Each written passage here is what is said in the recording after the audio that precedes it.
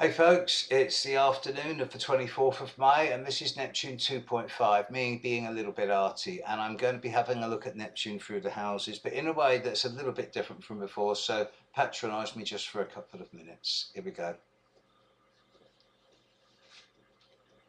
Neptune takes you outside of the sensory. We have the 5 common senses that humans all have, but Neptune represents that which is more than just the 5 senses. It is the sensual, it is the consensual, it is the extrasensory. It involves the intuition as well as the instinct, the imagination. And the position of Neptune in your horoscope by house shows the way that it works in your life, at a day by day and month by month level. If Neptune is retrograde, which it is in 40 to 45% of cases, then the lessons are to be learned more internally rather than externally. Neptune in the first house, the house of identity, brings a sense of not really knowing who one really is.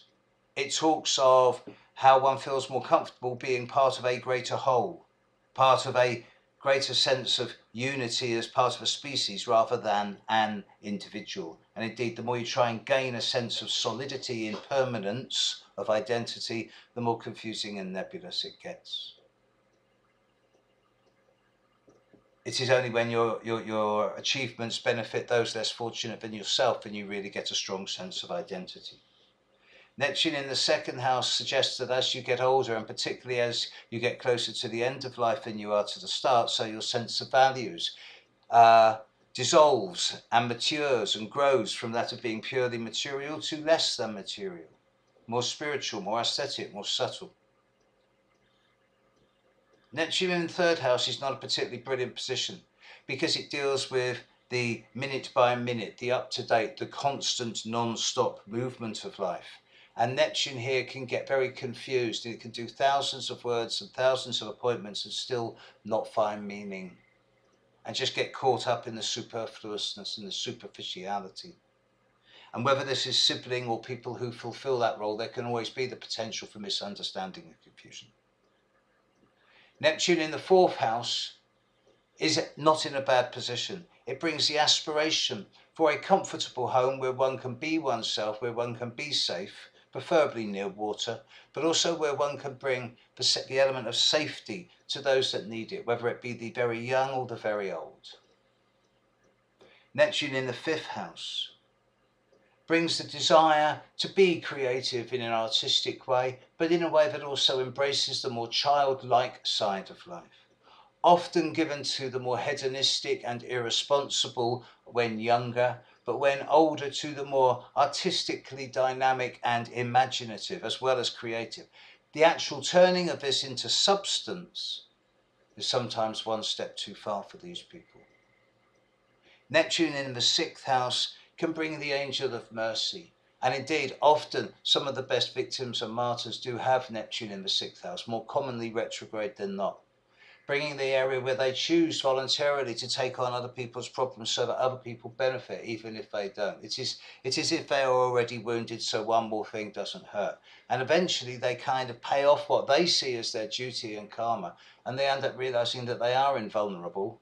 And then they realise that they can't help anyone else anymore until they're in a good working order themselves, and that putting themselves first is not selfishness, it is self-enlightened interest. Neptune in the seventh house. Once they get over the desire for the perfect partner and realise that the perfect partner has always existed, but that they are 2 years old and living in the Amazon, or 98 and in a cave in the Himalayas, that perfection does not exist, and that their partner only needs to be doing their best, and they only need to be doing their best, that is the ideal.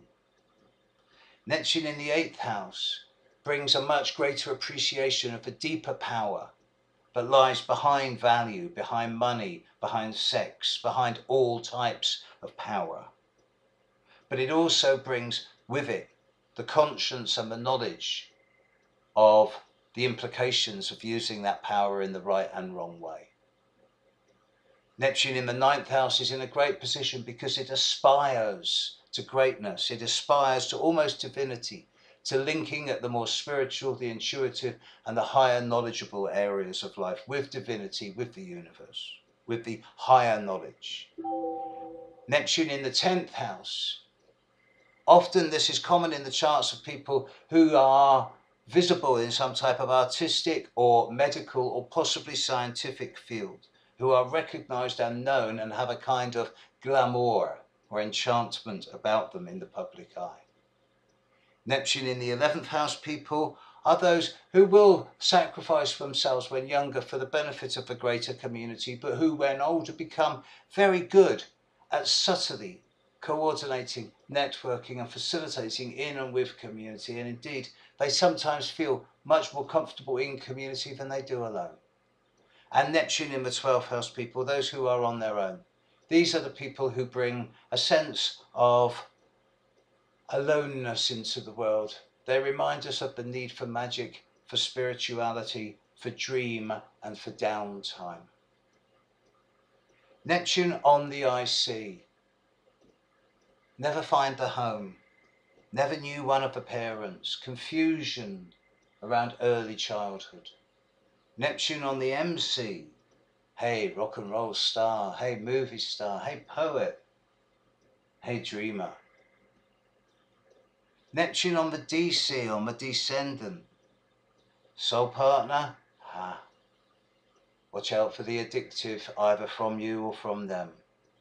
And Neptune on the ice ascendant, rare, but I've seen it a number of times.